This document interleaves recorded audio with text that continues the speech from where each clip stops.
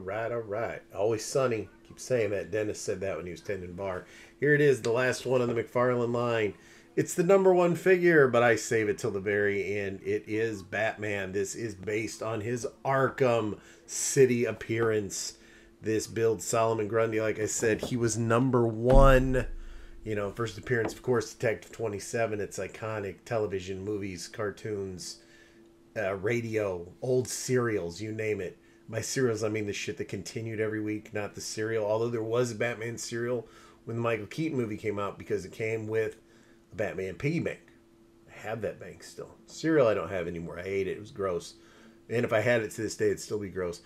This is the McFarlane. This was the number one in the set. I saved it for last. It's going to be the final piece of the build of Solomon Grundy. Let's get it under the camera and let's take a look at it. All right, all right, all right, all right. That's my new thing from Always Sunny. Here it is. This is piece number one, but we're doing it piece number four. It is the Batman, and it is the Batman based off of his Arkham City appearance. He is number one. He comes with Grundy's feet. Like always, I'm going to show you the side so you can see it open, blistered. Other side, the logo, Batman Arkham City. And the back. Tells you how to build if you can't figure it out. We keep covering that. There's Solomon Grundy, Batman, Catwoman, Ra's al Ghul, and the Penguin. Collect to build. Batman Arkham City. It's a great game. If I've never mentioned that before, Todd McFarlane, I'm going to flat out say it makes the most awesome action figures. Let's slice it open. Man, that one was a bitch to cut open. Here we go, Batman. From the Arkham City game appearance. Fully articulate. And this is a good Batman. Let's zoom it in here. Always like how McFarlane did Batman. He always made the little horns oversized. You know, in the comics. Still holds true. Perfect. The pure white eyes. The indents here where he's scowling. Because Batman always scowls. Pink lips just to offset it a little bit from the flesh-colored face. Everything in this cowl. You know, his head moves, but the whole cowl, it goes down. And you can see what he does nice is not only do you see it, that's the cowl, and then the cape is separate. Big flowing cape. You can see it up. You can see it over the shoulders. I love the gray look. The game kind of changed it from gray and blue to gray and black. So you can see there is the black emblem. A little different. Doesn't have the yellow in it. All the over-exaggerated ab muscles, arm muscles. Let's take a look here. You can see the weapons here. By weapons, I mean Batman uses them as... He can throw his little blades in the games and in the comics. He's got his gloves on. You can see they're all individually done fingers. He's got the little studs around him there for extra punching power on both hands. Everything is sculpted and molded. You can see the body underneath the outfit. You can see the utility belt. Utility belt is great. You can see everything has a pouch. And even if you lift up the cape, it's done all the way around. They spared no detail or no expense. It wasn't like it was just a yellow in the back. Move down to the legs. The legs are done very muscular, fully articulate. Here's his boots. Bend down. You can see the tie up there because they're the combat boots and he's got the, you know, it's like a metal brace over them. Like in the game, like I said, it looks pretty neat game-wise. Cape, I mean, look at that cape. Look at the detail that went into that. Let's just turn it on the back. I mean, that is gorgeous. It bends. It's done to have a slight bend here. And like in the game, too, you know, the more you go, the more tattered the cape will become. But here's his cape. Everything is perfectly flowed, perfectly etched. I mean, this is gorgeous. The most important part to me of Batman has always been his cape.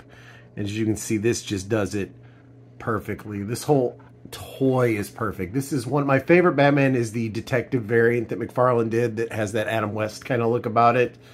But this is probably going to be, I'm going to say, my second favorite just because it looks so badass. I mean, it's got that angry look about Batman's face, but it's also kind of like that cold stare as well. The cape, I just can't get over how nice this cape is. You can see all the different shades that are put in, different variations of black, different variations of white and silver mixed into it. The whole costume just pops. The codpiece, the gloves, the cape, everything matches really, really well. It's just a really slick figure in general. durable, tough, you know, it's good to display, good to pose. And Batman comes, of course, with... Now we got to try and zoom in as close as we can here. Dun, dun, dun. The grapple gun. Yeah, and you can see this is another one. Look at that detail that went onto it. The 3 claws, of course. You can see everything. His air vents, the handle, the trigger. Everything is perfect. This they kept this really from the '89 movie. One of the few good things about that. They did keep it in the game. It's one of Batman's primary gadgets. Probably the most primary gadget. Fits perfectly in his hand, as you can see here. It's a great accessory. Most of the Batman figures do come with these grapple guns, just because it's kind of become iconic over time. But yeah, he looks really good, and I like him with this. It's really good to display, to pose. Like I said, my kid likes to play with them too, so it's a very slick figure. I'm going to put Batman aside and show you that he comes with the feet. Solomon Grundy's feet. Gray looks a little green in the light, but here you can see his big gigantic feet. Very done. It's all the scars are in it. All this vein work, line work, all the detail of his jeans. You can see just gorgeous. The frays, the tears, everything. It just clips right on. And this is going to be a huge Build-A-Figure because, I mean, look at his leg next to Batman's leg. I can't wait to bust that out and show it to you. I mean, even the toes, as I spin it around here, you can see they're all done. The toenails are all broken and cracked. Everything blends together. I mean, this is a real identical match to Games and Comics of Solomon Grundy. It does move as well. This is a good figure. I'm anxious to build Grundy. Batman again, here he is with his grapple gun. Looks amazing. Let's talk about it for a few more minutes, and then pretty soon we're going to build, and we're going to show you Solomon Grundy on the next one. There you go. And like I have been trying to do, limit more of myself talking before and after, because you're here to see the figure, not me. That was the Batman. The #1, I saved the best till the end. Well, I'm truly saving the best till the end, because tomorrow we're going to show you Solomon Grundy, who was the Build-A-Figure in that wave. These Build-A-Figures are so amazing, and finally we're going to build one. We're going to put it under the camera, let everybody take a look at it. But that was the Batman. Looks amazing, as all of them. There's so many Batman variants by McFarlane. I would recommend you get them all. Do yourself a favor, when this wave comes out, pick it up. If you're a collector, you're going to pick it up. You probably already got it on pre-order. If you're not a collector, if you're a video game fan or something, definitely get these and check them out. That's Batman.